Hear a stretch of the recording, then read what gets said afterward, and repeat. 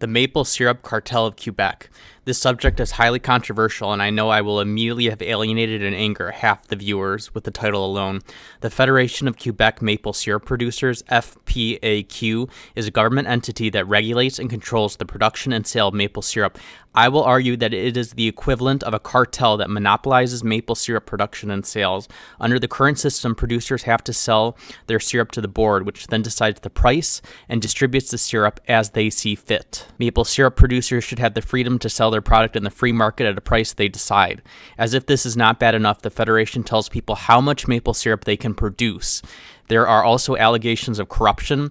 There was a 2012 incident where 10,000 barrels of maple syrup were stolen from a Federation warehouse totaling $18 million. How is it possible thieves stole 10,000 barrels?